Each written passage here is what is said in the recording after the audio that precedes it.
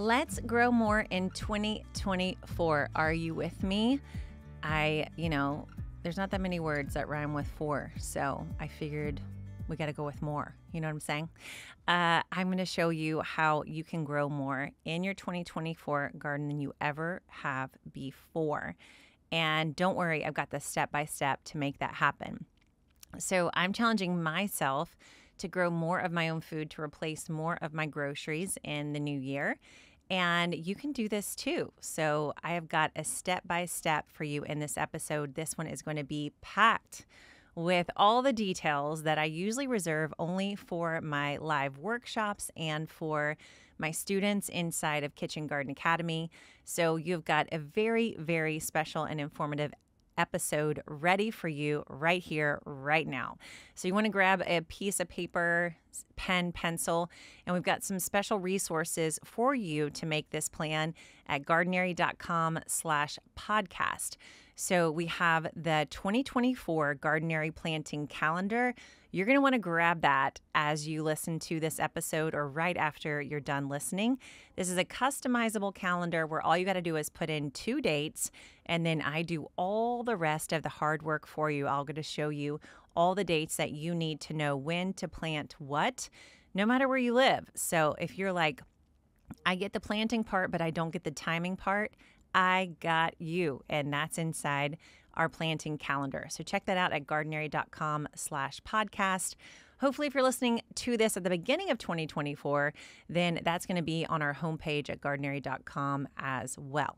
All right, my book is falling off here, and I'm going to read from it in just a second. So I got my pages marked.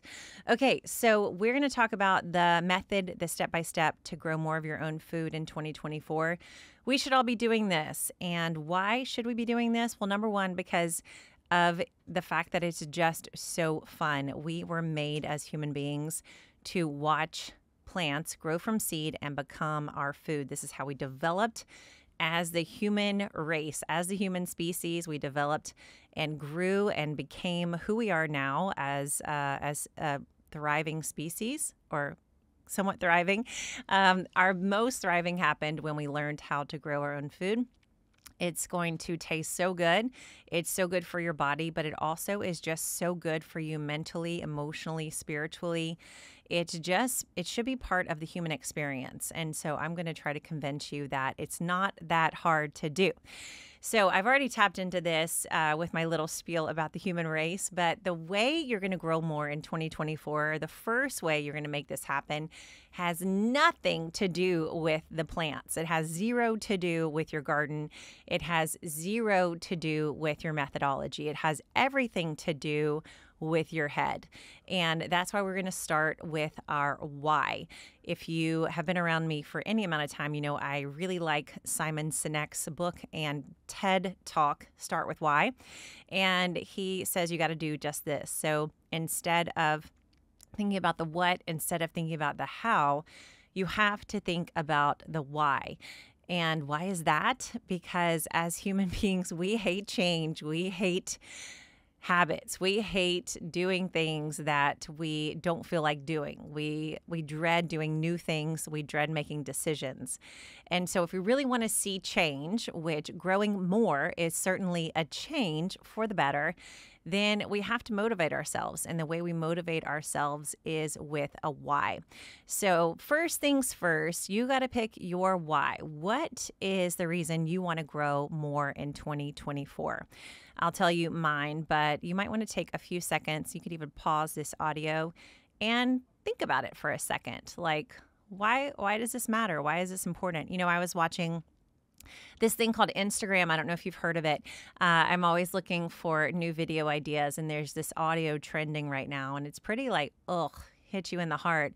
And he's like, if you think about it, the average lifespan is 75 years. And then he just drives it home. He's like, you get 75 springs and 75 summers and 75 autumns. And then, of course, he just like, he's like, stop wasting your time on trivial things. And I was just watching that this morning, and I was thinking, yeah, and we miss it if we miss the garden. Like the wait for me to fully experience spring and fully experience summer, yes, it's with the vacations and the special, events and things, but it's so significant. It's made so much more significant when I get to watch each of those seasons happen in real time in the dirt with the plants. And so that could be a why for you, just to, slow down time and to really soak in what really occurs each and every one of those seasons, and to not take for granted that you may only have 75 of those. And so missing this one is a big deal, if you've only got 75. Like if you only handed me $75 and I had to give you back one, that's going to hurt a little bit, And so that could be one. I'll tell you my why. I really have two whys, I would say, why I want to do more this year, why I want to grow more in the garden. The first is I want to be as healthy as I possibly can. I just turned 45. And so for me, I'm hoping that I get more than 75 years. I'm hoping for 90. And so in my mind, I'm like, okay, I'm truly midlife now. Like I'm truly halfway. And I started this thing when I turned 44, and I call it Project 45, which now I'm 45. So I guess I'll just keep it for another year. But the idea was like, what are the things I can do in this year that will make the latter half of my life stronger, healthier, better? And I started just kind of working through habits and changes that I could put into place that would serve my future self. And one of those is being as healthy as I possibly can. And I know, and that the garden is a huge part of that. I mean, we've talked about that here on the Grow Yourself podcast, but I mean, I was thinking of a statement the other day. I was like, the most underrated way to get healthy in 2024 is starting a garden, right? Like people are going to try to tell you got to go to the gym and you got to eat better. You need to like have more meditation time and clear your head. And, you need to like take more time for yourself and rest and de-stress. And it's like, yeah, you can do all those things, in their own individual way, or you could just have a garden. Because when you have a garden, you're going to eat more veggies and you're going to move your body and you're going to be outside and you're going to meditate and you're going to clear your head. You're going to learn new things. I mean, it literally ticks all the boxes of getting healthy, and it all can happen just right there in that one space right in your backyard. So that's my big why, is to be as healthy as possible. And then my second why is to inspire as much as possible. And I recently, when I celebrated my 45th birthday, I was looking at this idea of like, what do I want to be when I grow up? And there was this video that I saw, and it was like, what do you want to be when you, it's like this other video on that was trending in the audio. It was like, what do you want to be when you grow up? And people fill this in, and they're like wild and crazy and whatever, everybody had their word. And I thought, what is my word? What's a word that like gets me up in the morning, that makes me want to stay up and work? What's a word that pushes me? And my word is inspiring. And I realized, looking back over the years, and especially what's kept me going with my business and as a mom, is inspiring. That's a mission of mine. Is I want to show what's possible, to push the limits, to see things differently, so that I can get other people on board, so that I can motivate people to take action in their own lives. And that's a huge part for me to grow more in 2024, is to inspire you, to show you what's possible, and to get you out of your rut, to stop you from doom scrolling, and to get you outside into a garden in a space of your own. So those are my two whys: to be as healthy as possible and to inspire as much as possible. So what about you? What is your why to grow more in 2024? Right now at the start of the year, you might think, Nicole, I don't need a why. Like, it's just a habit. It's not that deep, as my 13-year-old would say. It's not that deep, Nicole, and maybe not, but I can tell you, having gone through so many seasons in the garden, I start so well in January. I have all the organizational skills and everything's lined up and ready to go. And by March and April, it's a hot mess. And I've completely forgotten about all the goals I set out in January. Molly and I were just talking about sprouts, because I just did a short episode on sprouts, and she and I were conversing about the fact and admitting that we've both stopped doing our sprouts in the middle of the year, even though back in January, February, we were both like, yes, sprouts. We are Team Sprout. And we both know it's easy. We both know it's delicious. We both know it's nutritious. And we both quit. And why did we quit? Because we got tired and busy and doing other things. And that's where the why comes in. So coming up with your why is like, it's like a plumb line. It's like those, it like brings you back to center. That was one of my classes in college that rocked my world. Does the center hold? It was so deep and very disturbing. But yours can be, it can be so simple. It doesn't have to be something hard. It can be something you write down, something you put in a journal, something you write down every day, or even just place, in your garden. It could be something environmental that you want to take care of the birds or the bees, or, feed the butterflies. It could be something productive of how much you want to produce or what you'd like to replace from the grocery store. It could be something economical, how much money you want to save this year, how much money you want to find growing in your own backyard. It can be relational. It can be about, connecting with your children, with your mom, with your neighbor, with your spouse, with your partner, some kind of relationship that you want to make happen in your garden space. It can be aesthetic. It can be that you want more color, you want more flowers, you want something that is the most beautiful place for your eyes to land during the day. It can be anything you want it to be, but it needs to be something that will motivate you, something that will get you out there when you're busy, when you're tired, when it's July or August or September, and your New Year's resolutions are really, really far behind you. All right, that's step number one. Know your why. And you're really at least 50% of the way there, because now you've got the thing we all need, which is motivation, energy. Everything comes down to motivation and energy. Now we're going to set 3 goals for the year, just 3. Now, if you're like me, you might be able to come up with about 3,000. I never lack for goals, okay? So my problem is execution. And I read this wonderful book. I reference it a lot. It's called The 12-Week Year. He talks about breaking the year into 12 weeks, obviously, and seeing every quarter as like a year in its entirety. Shortening up the year allows you to feel the results and the urgency of time, and also allows you to kind of complete the cycle faster, because he argues that 52 weeks is like way too long to wait for a goal to come true. So if you break it into quarters, it can happen so much faster. You'll see the results of your actions so much faster, and then you can iterate and make it better the next time around. So for the garden, if we just pick 3 goals, and this is what he talks about, each 12 weeks you pick 3 goals. But even for the whole year, if we pick 3 goals, then that can keep us on focus and help us remember what's necessary. Because if you are like me, you have shiny object syndrome, and so you see so-and-so on Instagram or YouTube who's suddenly growing their own ginger, or, has 5 buckets of potatoes, or they're going to have a loofah gourd garden, or they're going to have 1,000 tulips or 3,000 crocus in their yard.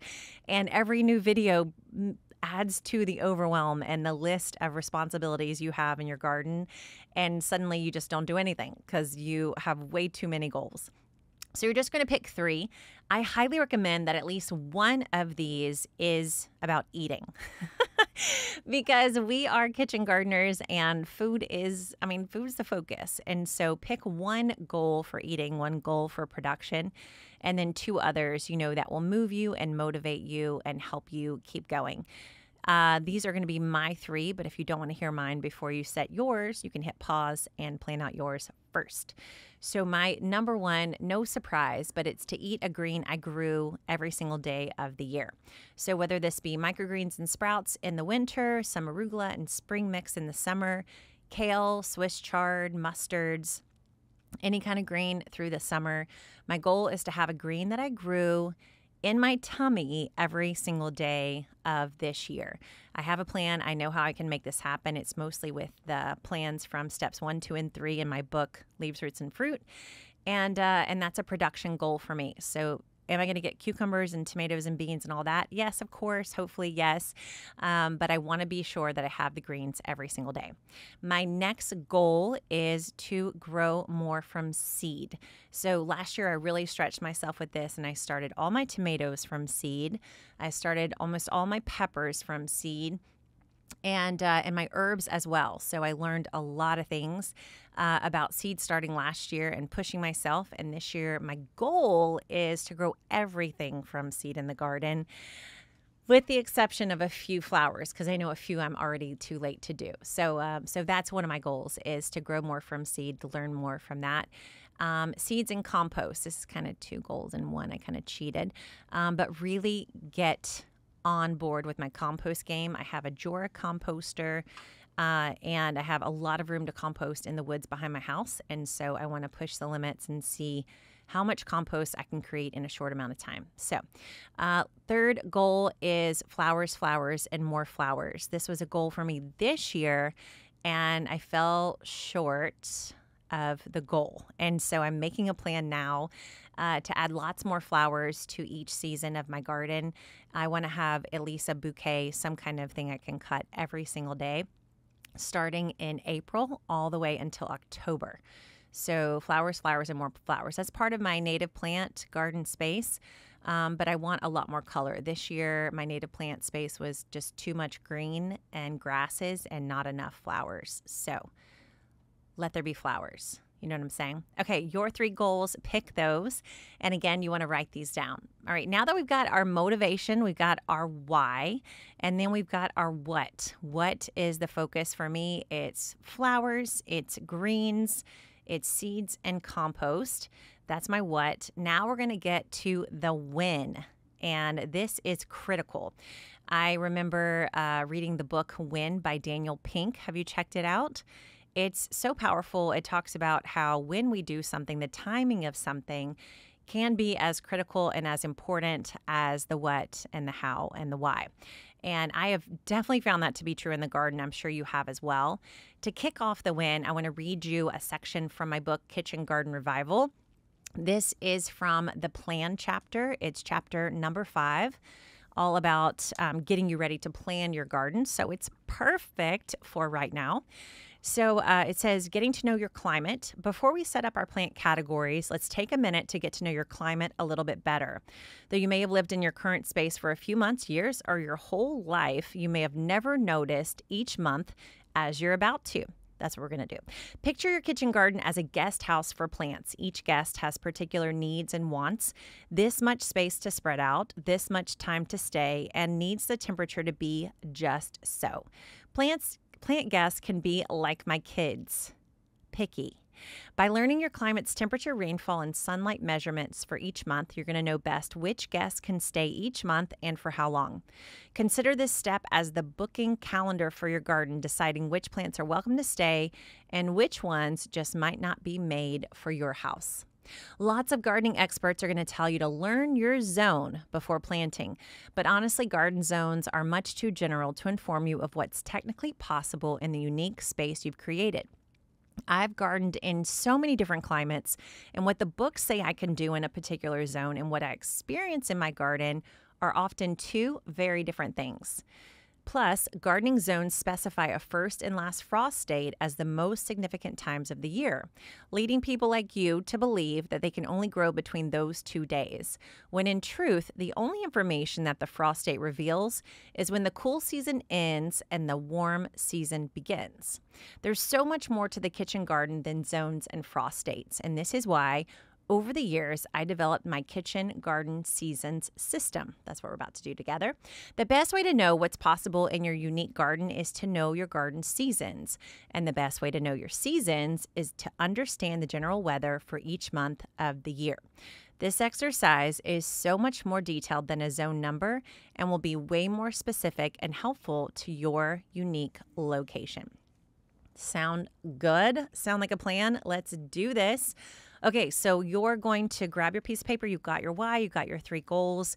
Now we're going to figure out the when. So You need to know 2 dates to start, and that's going to be your, you're going to pick months here, not actual dates, all right? So you need to know the month in general when your last frost is going to happen, okay? So the last frost, you just need that month. For me, it's April in Nashville. In Chicago, it was May. In Houston, the last threat of frost, didn't always happen, was February, all right? So Houston was February, Nashville's April, Chicago is May. When is your last frost date month? You just need the month. Got it? Next, you want to have the first frost date month. So this is when there's the first threat of frost happening. So in my Houston garden, I think it was December. I know it was December because we had snow one year. So December was the first frost date month in Houston. In Nashville, it's very late October. And in Chicago, it's early October. So both October, one late, one early, but still October. So what is your first frost date 2 month, okay?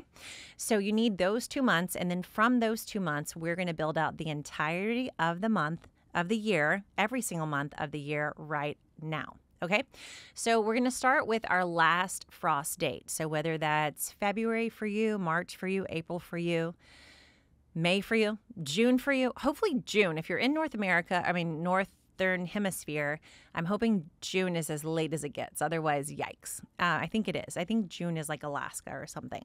So that's your last frost date. So that is the beginning of your warm season. All right. So the month of your last frost date, that's when your warm season starts. Then the month of your first frost date, that's when your warm season ends. Got it? So warm season starts the month of your last frost date, and it ends on the first. It's kind of flipped, right? So the last is the first of the warm season, and the first frost date is the last of the warm season. Now, in the middle there, it's going to be different depending on where you live and garden. So if you're in a cool area like Chicago, that's all going to be just the warm season. It's not going to be going super hot. If you're in a milder place, like I am here in Nashville, you might have 1 month somewhere in the middle where it gets a little too hot for the warm season plants to be happy. That's what happens here in Nashville around July. And if you're in a really warm place, like I was in Houston, throughout the center of that warm season, like June to August, it's what we call the hot season. And it's hot for a while, for a hot second. It is hot. It is unbearable in some ways, but it is very, very hot. Okay, so not everybody has a hot season, but everyone has a warm season. So we figured out when the warm season is. Now you know if you've got a hot season, that's where the temps are going to be over 90 regularly every single day. And then we're going to have the cool season. So the cool season generally is going to be the 3 months before your warm season starts. So the 3 months ahead of that last frost date, that's a cool season. And then the 3 months after your first frost date, that's also a cool season. Now, just like we have the differences from Houston to Nashville to Chicago with the warmth, we have that same with the cold. So if you're in Houston, you're just going to hang out in the cool season from, that whole period after your warm season stops. You're going to just be in the cool season for quite a long time. You're really not going to go into the cold season at all. You're going to have just a little bit of frost, but no biggie. If you're in Nashville, you're also mostly going to be just in the cool season. There may be 1 month, maybe like January, would be termed a cold season. That's where the high is rarely above freezing. So far, I haven't experienced that in Nashville, and I hope I don't. Then if you go further north, so if you're in the cold area like Chicago, then you are going to hit the cold season right around December, and you'll stay there till February. You got about 3 months inside the cold season. So do you see how cool this is, how it kind of opens you up to how you see the whole year? So in Houston, this is what it's going to look like through the year, all right? Wintertime, January, beginning of the year, you're in the cool season. A couple of months later, March to April, you're in the warm season. The summer is hot season. The fall goes back to warm season, and then you start the cool season over again, all right? So in Houston, we're going cool, warm, hot, warm, cool. You see it? This is what I call the arc of the seasons. Cool, warm, hot, warm, cool. Now, let's go to Nashville. Nashville at the beginning of the year, maybe is in cold, but not really. And they're going to go cool to warm, one little in the hot, back to warm, back to cool. So in essence, Nashville is almost like just a 2-season place. It's cool, warm, and then cool again. It has a little peak into the heat and it has a little drop into the cold, but for the most part, it's just cool and warm. Then you move to the Chicago area and it's going to start the year off in cold, then go to cool, then go to warm, back to cool, and then back to cold, right? So Chicago goes cold, cool, warm, cool, cold, cool, warm, cool, cold. So basically, Houston, no cold season. Chicago, no hot season. And then Nashville, pretty mild. So cool and warm are basically the two extremities with a couple of exceptions right there in the middle. All right, so now that you see your whole year in its seasons, now we want to talk about what to do each and every month of that year when you're in the season. So for each season, I like to see it as a 5-month process. Now you're thinking, Nicole, I don't have 5 months of summer. I don't have 5 months of spring. And I get it. I'm not saying you do, but we have an overlap. So each season is going to have 3 months that are like the heart of the season. And we're speaking mostly of the cool and the warm seasons. Those are our best times for growing. Hot season can be grown in as well, but we're mostly focusing on cool and warm and then a little bit in the hot. All right. So each of the seasons, they're going to have like the heart of their growth period, and that's going to be month 2, 3, and 4. But we're also going to look at the season 1 month before that and then 1 month after. So this is what the 5-month season looks like. All right. The first month is called prepare. Okay, so you're not actually in the season yet. This is going to happen the month before that season starts. So if it's really cold in Chicago, it is really cold in Chicago in February, and the weather is going to finally start going over freezing in March, that's when your cool season starts. So February is your prep month. That's the month that you get ready for the upcoming season. In Nashville, when I know the threat of frost is going to pass in April, then March is my prep season. It's my prep month for the warm season. All right, so first month is prep. The 3 in the middle are easy to remember: plant, tend, harvest. So month 1, your focus is on planting. Month 2, your focus is on tending. And month 3, your focus is on harvesting. Now, in every single one of these months, you're doing every single one of these things, but you have one main focus, right? It's kind of like I am a lot of things, right? I wear a lot of hats. I'm a writer. I'm a video maker. I'm a business owner. I'm a mom. I'm a wife. So I have a lot of responsibilities, but at any given one time, I'm honed in on just one main task, right? So like I'll be in my mom mode, and my main focus is doing mom stuff. Right now, I'm in my recording mode. And so the same is true with the garden for each of these months, where you have a lot of things that you're doing in the garden: planting, tending, harvesting, but you have one main thing that you're really in that era. Okay, so in month 1, you're in the planting era. Month 2, tending, and month 3 is harvesting. Then the 5th month is the clearing month. So this is when you're continuing to harvest, you're continuing to get everything you can off of that plant, and then you're slowly making way to get that out of the garden to move on to the next season. Okay, so 5-month process: prep, plant, tend, harvest, and clear. Every season should have about 5 months of work that we do for them. So the cool season will have these 5 months. The warm season will have these 5 months. And then when you bump back down and do the cool season again, 5 months again. And then if you have a really long cold season, you may have this as well. Now you may be thinking, but Nicole, I don't have 20 months in my year. Exactly. So these seasons are going to overlap one another.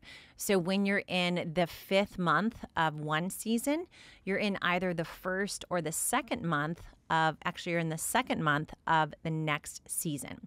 So I'm going to lay this out for you, what it would look like in a year, looking at each and every month. So I did take notes for myself so that I can make sure I don't screw this one up, okay? So we're going to start with January.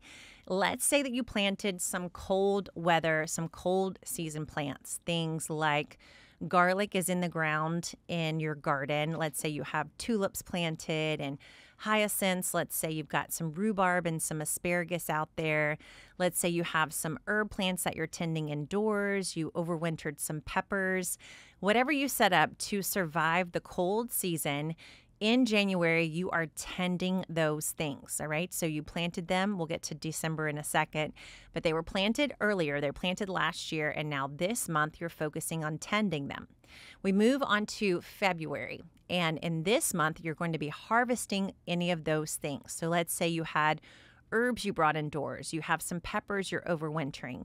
Let's say you are growing microgreens indoors or sprouts, or you have an indoor greens garden. You're going to be harvesting from those plants that you were focusing on when it was freezing cold outside. In the same month, when you're harvesting your cold season plants, you're prepping for the cool season. So you're starting to get ready for the season where you're going to grow greens and root crops and peas and fava beans, and you're prepping all those things in February. So you're harvesting from the cold season and prepping for the cool season. Now we're in the month of March. So you are now in your planting time for the cool season. So you're going to take all those plants that you prepped indoors and put them out into the garden in March so they can start growing and thriving in that spring sun. At the same time that you're planting these out in the garden, believe it or not, you're prepping for the warm season, because that's going to be hitting in about 60 days. So indoors, you're prepping for the warm season. Outside, you're planting for the cool season. Now we're going to move to April, the 4th month of the year. You're going to take care of all those plants you just put into the garden. It's the tending time for the cool season. So you're cutting on them, you're pruning them, you're clearing them, you're watching out for pests. You're making sure that these plants can thrive and grow to their full potential. Now, during this time that you're tending, you're going to be planting your warm season plants as soon as the threat of frost has passed. So when you hit that last frost date, you're now going to be finding these little pockets and places inside of your garden to be able to fit in these warm season plants. Now we're moving into the 5th month of the year, and this is when you're finally going to harvest your cool season plants. Now, have you harvested from these before this? Of course.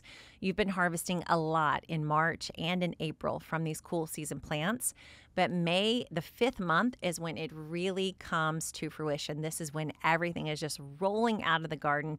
The garden is exploding with loads and loads and loads of harvest. So you're enjoying all of your cool season. Meanwhile, every time you're harvesting, you're actually making more room for your warm season plants. And in this month, while you're harvesting your cool season plants, you're tending to your warm season plants that just went into the garden the previous month. So now they're the ones getting the attention to get pruned, to get fertilized, to get protected from pests, to get supported on the trellis. They're getting your attention in this 5th month. Are you following? The 6th month, we are now going to clear out the cool season plants. So as it warms up, as you get further and further away from your last frost, then the temperatures are no longer going to be conducive for that cool season plant. So you've harvested all that you can. Now you're going to harvest your last few picks and then clear those plants out of the garden. And this is when you let the warm season plants completely spread out and take over. So they're going to fill out the garden. They've now got plenty of room to do their thing, and you're going to start to harvest from them in this month as well. So pretty crazy and cool to see how the track you go for the warm season is really just 1 month behind the cool season. At least that's how it is for me here in Nashville. All right, now we move to July. So right at this point, we're in this right past the summer solstice. The days have gotten as long as they're possibly going to get, and now we're starting to head back toward darker days and cooler days. So in July, the focus is primarily on harvesting your warm season plants. Now, some are going to be taking longer than others, but there should be something to harvest from these plants each and every day of this season. And while you're harvesting these warm season plants, it's going to be hard to believe, but you're actually going to be starting your cool season plants indoors. What?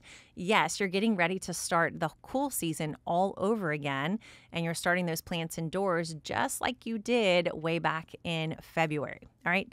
So you're prepping for the cool season indoors, and then in August, again, you're still harvesting your warm season plants. Now, I gave 2 months for harvest for the warm season because these plants are long standing in the garden, and a lot of these do give you output and fruit for at least 2 months of the year. So you're harvesting from these, and now you're planting out your cool season plants. So just like you had that transition from cool to warm, we now have the transition back from warm to cool. So each time you harvest from a plant or pull from a plant, you're making room for the next season's plants to go in. So you start planting in your greens and your celery and your parsley and dill and cilantro. You start making room for radishes and carrots. Those all go in and around the warm season plants that you're harvesting from. Now we are in September. This is the 9th month of the year.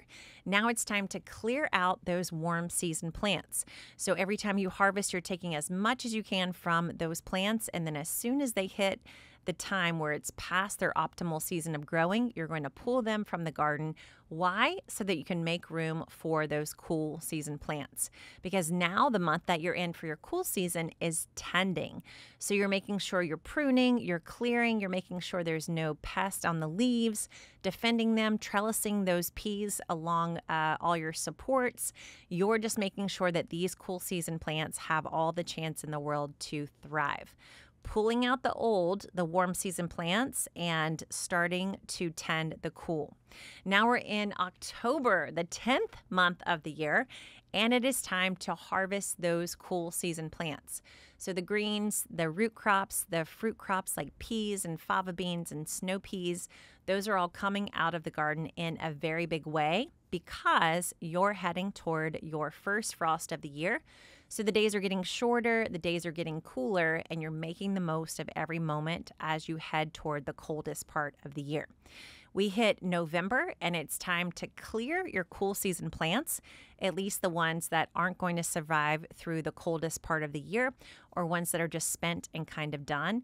And then you start prepping for whatever it is you want to do in the cold season for where you live. So if you wanted to plant garlic outside in your beds, if you have perennials that you want to plant, if you want to do asparagus or rhubarb, if you want to plant some perennial fruit trees or bushes, or if you want to move things indoors. So if you want to pull up some of your herb plants to overwinter indoors, pull up some of your pepper plants, whatever it is that you are going to do to endure the cold season, you're going to start prepping for that in November. You clear the cool out of the garden, prep for the cold. Then we're in December, and this is when you're just tending those simple things that you have planted and set up for the cold season. So if you put garlic out in the garden, you're just making sure it's doing okay, settled in nice for the winter, not exposed to the cold, that there's nothing, popping up out of the soil. If you're growing spinach under cover, if you've got a cold frame or a greenhouse, whatever it is that you're doing through the cold season, you're just taking care of those things in December. Fast forward, and we are back to January, the start of the year, when it's time to tend those things that you planted and to start harvesting from them in February. And that is the entirety of the year. Now, this was January to December. This is an example of what would work for growing in Nashville. So this is the exact formula. This is the exact step-by-step I'll focus on in order to grow more in 2024. And as you can see, there is literally something to plant or tend and definitely something to harvest every single month of the year, even in a place where we have a true winter, where we have a high chance of frost and snow all the way from October, not snow, but frost. We have a chance of frost all the way from the end of October to the middle of April. So even with all that time where there's going to be frost on the ground, There is so much to be growing and to be planting each and every season of the year. Now, this is what can happen in Nashville, but you're going to take these months and this step by step, and you're going to apply it for your own area. So as long as you know your last frost month and your first frost month, then you can take this exact formula and apply it for yourself, remembering that your last frost month signifies the start of the warm season, and your first frost month signifies the end of the warm season, and that the cool season is going to be 3 months before the warm season starts and 3 months after the warm season ends. Once you know those months, then you're just going to apply my 5-month method to each and every season. Prep, plant, tend, harvest, and clear. And hopefully you saw as I worked through the details of each of those months in the year, how these seasons overlap with one another. So as you're planting for one season, you're clearing the last one. As you're tending for one season, you're prepping for the next one. As you're harvesting from one season, you're planting or tending for the following one. And even as you're harvesting from one season, you're tending the next season's plants right alongside it. This is how we grow more, not just in 2024, but for many years to come. The answer to getting more out of your space, to having more food that you grew with your own hands in your very own garden, is timing. It's using the optimal season for each and every plant and never letting the garden be bare. This is the process that I learned first by setting up gardens for so many of our clients in Houston. So when I started my company, Rooted Garden, back in 2015, I previously had gardened here in Nashville, and we would just garden for the summer, just from June to August. But when I moved to Houston, I realized that June and August were actually like the worst times. Maybe not the worst, but they were the hardest times to garden in Houston. The temperatures were really high, the humidity was very high, and the rain was very unpredictable. And so I thought, wow, if I've only got June to August to garden here in Houston, I'm going to be kind of sad. And so I started experimenting with growing for more months of the year, planting earlier and earlier in the year, and later into the fall.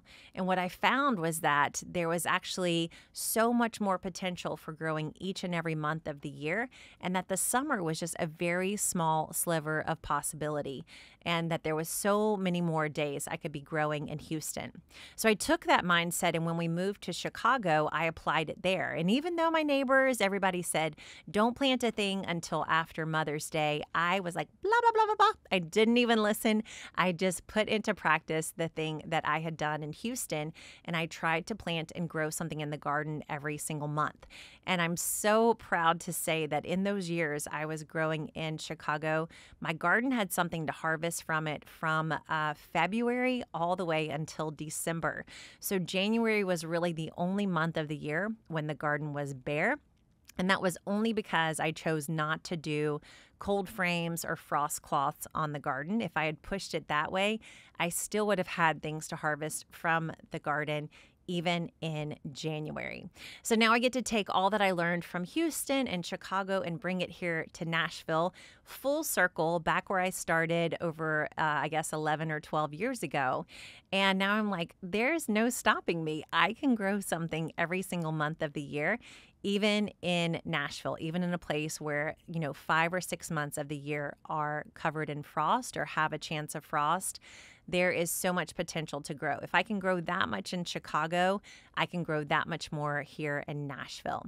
So I know that we got into the nitty-gritty in this class, in this episode. Usually I like to teach it as a class with a lot of visual, but I wanted to be sure I made this accessible to you so that you can get it in the easiest format possible. But don't worry, we've got lots of visuals for you online on the Gardenary site at gardenary.com/podcast. And we have that handy dandy customizable Gardenary planting calendar. That's going to allow you to put in 2 dates, the last frost date, the first frost date, and then I'll do all the work for you. So if today the 5 months didn't come across super perfectly clear, that calendar is going to clear it up for you right away and help you see how this can actually work in the everyday in your own garden. So my goal is to make 2024 the year that I grow the most I've ever grown. I want to eat greens every single day. I want to grow more plants from seed, and I want to have color, lots and lots and lots of color. So I cannot wait to hear the goals that you've set for yourself, and I cannot wait to hear the reason why you want to grow more in 2024 as well. So come check me out online on Instagram or TikTok or YouTube, wherever you like to hang out, and tell us your why and your 3 goals for your 2024 Grow More Garden as well. Together, I know we can encourage each other to keep going when it gets hot, when it gets cold, when things don't work out. If we have our why and our goals settled right now, there is nothing that can stop us from growing so much more in 2024. I can't wait to see what you do in this new year, and I can't wait to share what I grow too. Thanks so much for watching and for listening to the Grow Yourself podcast. I will see you in the next episode. Thanks so much for listening to the Grow Yourself podcast. You can keep listening anywhere you love getting your podcast delivered.